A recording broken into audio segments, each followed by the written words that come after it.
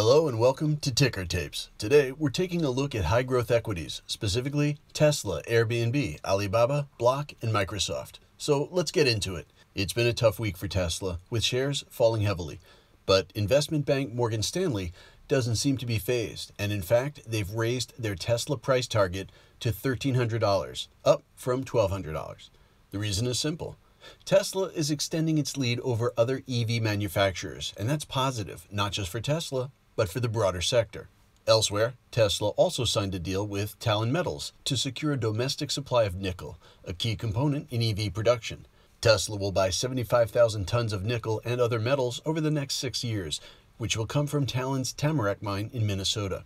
Airbnb stock fell last week too, and there was some insider trading in the stock as well, with former COO Belinda Johnson selling 20,000 shares at $167.16 to $3.34 million. Johnson relinquished the position in 2019 to spend more time with her family, but retained a seat on the company's board. Airbnb received a downgrade from broker Piper Sandler, who cut their recommendation on the stock from overweight to neutral and slashed their target price to $169 per share from $215 a share. The broker's analysts believe that the long-term story for Airbnb is one of steady recovery, but current uncertainties over COVID and Wall Street expectations are just too elevated and justify the downgrade. It takes two views to make a market, they say, and investment bankers Jefferies took the opposite view and issued a buy recommendation and a $220 target. Alibaba bucked the prevailing downward trend in technology stocks over the last week and traded higher.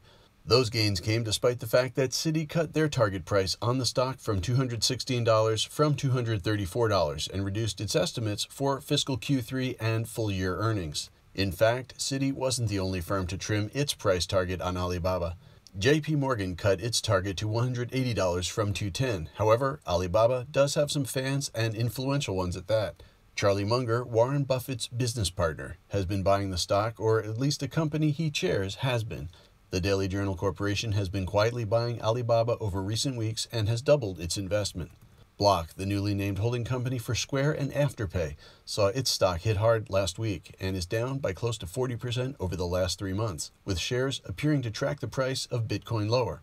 Perhaps not surprisingly, Block was downgraded, with Canada's RBC cutting its price target to $203 from $295 and to $250 from $315 at brokers Truist.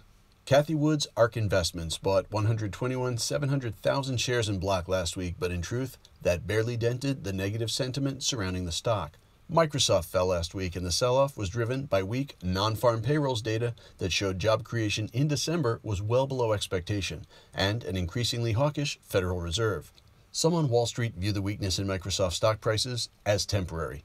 Jefferies raised its target price on the company to $400, up from $375, and said that despite a 39% outperformance against the iShares Expanded Tech Software Sector ETF in 2021, there's room for more, and that Microsoft's valuation provides downside protection for investors. Microsoft will report earnings on January 25th.